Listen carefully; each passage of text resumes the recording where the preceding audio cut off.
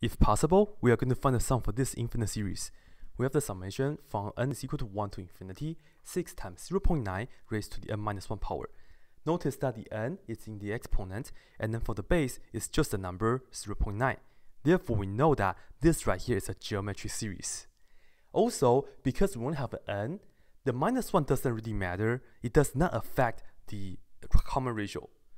Based on this n right here and the number 0.9 in the parentheses, we know that the common ratio is going to be 0.9.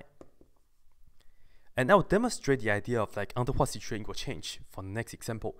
If you have, let's say, 2n or 3n right here instead, then it will change. We have to play around with the exponent first in order to pick out the common ratio.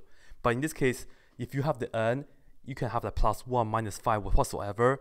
The common ratio will be just the base. That's guaranteed. Alright, because this is the infinite geometry series, we know the common ratio is 0.9, which we know this is less than 1. And therefore, this has to converge. And we also know how to find the sum for the geometry series. Let's go ahead and do that. The sum is going to be the first term in the series over 1 minus the common ratio. And this only works when r is less than 1. And let's go ahead and compute. What's the first term? It depends on what we start off with. Right here, n is equal to 1. We are going to plug in 1 into this n, and then that will be the first term. And let's go ahead and do that, and I'll put it right here. 6 times 0.9 raised to the 1 minus 1 power. The result of this will be the first term. And then on the bottom, we always have this 1, and then minus the common ratio, which is the 0.9. And let's go ahead and finish this up.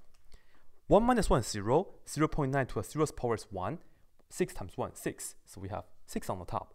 Over 1 minus 0.9, which is 0.1. And then we go ahead and divide 6 over 0.1. We have 60. And this right here will be the end of the story. That's it. All right. Let me give you this example to illustrate the idea of under what situation we may have to change a little bit with the exponents so we can get the correct common ratio, and then the first term business if n is not equal to 1 or 0 whatsoever. All right, if we have 2n minus 1 and then 1/2 as the base, the 1/2 is not the common ratio yet. This is what we need to do. We are going to break this apart a little bit. I will do it like this way. I will rewrite the summation from 3 to infinity, nothing changed, and then the 12, nothing changed, but then we'll look at 1/2 raised to the 2n minus 1 as 1/2 to the 2n times 1/2 raised to the negative 1. Because when we multiply these two things, to combine the exponent, we can just do 2n plus negative 1, which will have that. So this is just like breaking apart. And then based on this right here, I'm going to look at 1/2 raised to the 2n as I will take 1/2 raised to the 2 first, and then raised to the n. Because if I have this raised to the 2 and then raised to the n, I just need to do 2 times n, which I get 2n. So once again, this and that will be equivalent. And let me write this down again. This right here is the summation. N is from 3 to infinity, and this is 12. This part right here is this part, and then what's 1/2 to the negative 1? It's technically saying 1 over 2 to the negative 1, which will have a 2 right here. 1/2 to the negative 1 power is just 2. So this right here will be the rewrite. And we can do a little bit more because the red part, 1/2 raised to the second power is what? It's 1/4. So this right here, it's a summation. N goes from 3 to infinity, 2 times 12, which is 24.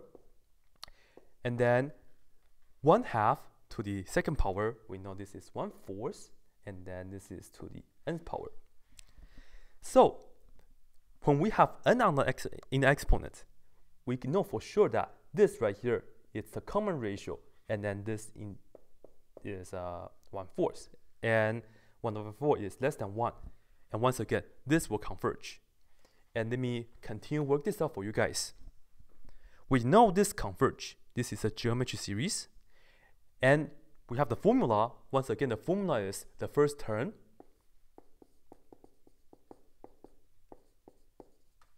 over 1 minus r. In this case, how are we going to compute the first term? look at n is equal to 3. We plug in 3 into this n, and then that will be the first term. So it's going to look like this. 24 times 1 over 4, and then raised to the third power. This right here will be the first term. And then we do it over 1 minus r is 1 over 4.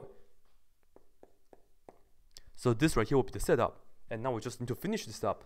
On the top, this is 24 times 1 over 4 to a third power is 1 over 64 over, on the bottom, 1 minus 1/4, which is 3 over 4. And if you look at 24 times 1 over 64, we can just simplify this a little bit, right? I can say this is like over 1, and then 8 goes into 24 3 times, 8 goes into this 8 times. So on the top, we have 3 over 8.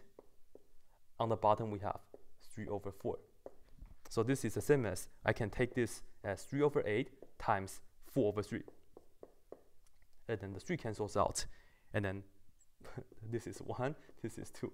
And at the end, we have 1/2 for the answer right here. Okay? So the idea right here is that you have to be careful on picking out the correct common ratio and also the correct first term in order to use this formula. And you should also look at this as a really good example on the site. That's it.